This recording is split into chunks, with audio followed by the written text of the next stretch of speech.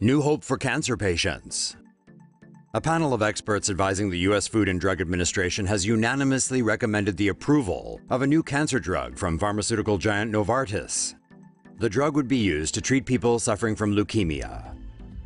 Tisagenlecleucel is a gene therapy drug used to treat a blood cancer known as B-cell acute lymphoblastic leukemia in patients aged 3 to 25. The drug uses chimeric antigen receptor T-cell therapy, which reprograms immune cells to defeat cancer. The treatment first extracts a patient's own T-cells, then genetically modifies them using tisagenlecleucel to grow new receptors.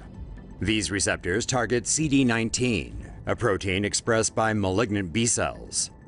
Copies of the new cells are grown in the lab by the millions and injected back into the patient, where they then attack the cancer cells.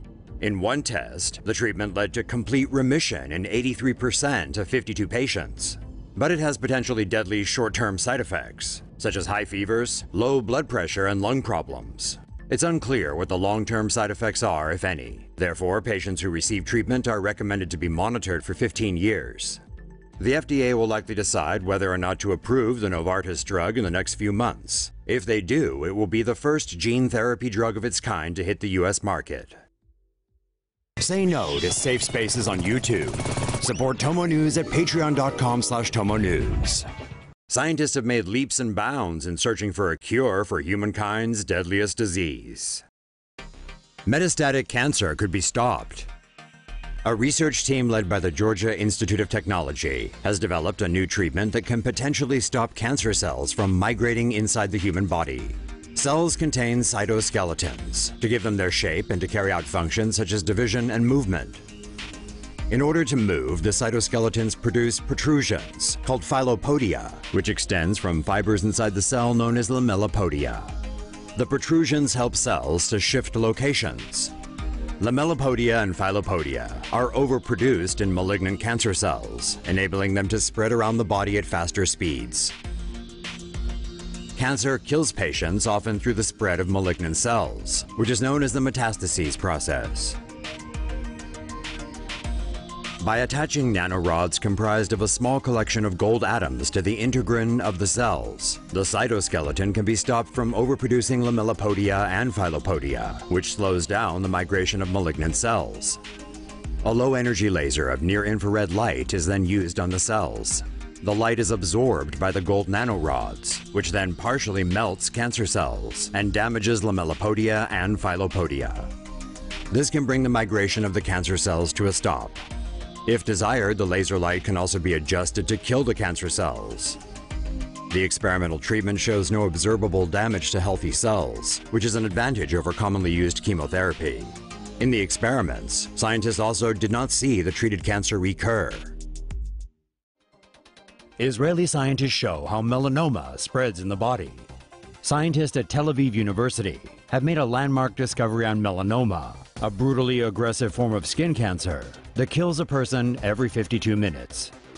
Melanoma forms in the epidermis of the skin. At this stage, the cancer cells are not able to spread, as they have no access to blood vessels. Researchers discovered that the cancer sends out tiny vesicles containing microRNA to the dermis layer. The vesicles induce changes in the dermis, including features of cancer-associated fibroblasts. The changes enable the dermis to absorb the cancer cells. The real threat of melanoma begins when the cancer cells have access to blood vessels and are spread to vital organs such as the brain, lungs, liver, and bones. The team also found two chemicals that could stop the spread of melanoma in its initial stages.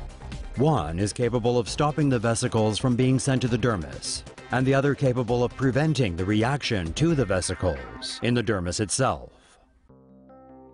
Elephant gene could help in the fight against cancer. In a study published this week in the Journal of the American Medical Association, scientists revealed they have discovered a gene in elephants that could help the fight against cancer.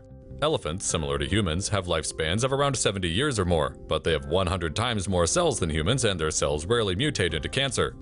Only 4.8% of known elephant deaths are related to cancer, while for humans, cancer-related deaths are between 11 and 25%.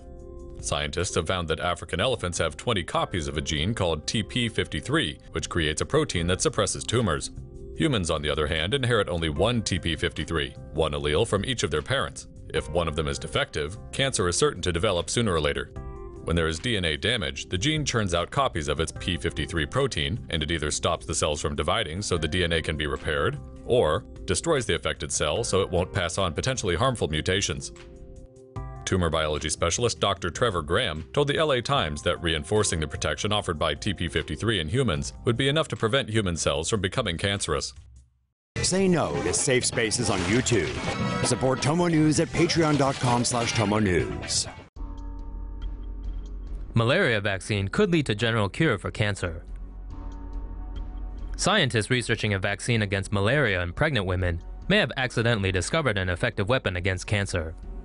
Scientists from the University of Copenhagen and the University of British Columbia have identified that the carbohydrate the malaria parasite attaches itself to in the placenta of a pregnant woman is identical to a carbohydrate present in cancer cells.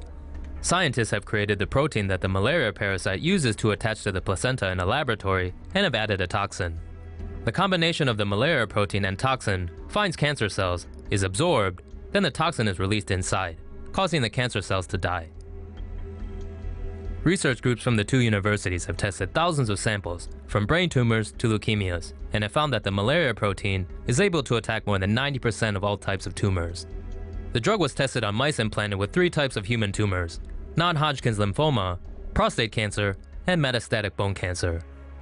The mice that were given doses of protein and toxin showed far higher survival rates than the untreated mice.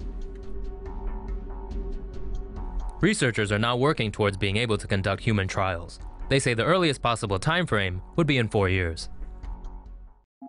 Fighting cancer with light? Mobilizing a patient's immune system to eradicate cancer is often hit or miss, but a group of researchers have discovered that light and optics might help. Killer T cells act as the body's defense mechanism, but they're often evaded by cancer cells and kept out of areas surrounding aggressive tumors. To help them track down their target, scientists combine the T cells with a light-sensitive algae molecule. When injected into mice and activated with light, the T cells were better able to kill the cancer cells. In a separate project, mice with melanoma on their ears were implanted with LED chips and made to wear a small battery pack.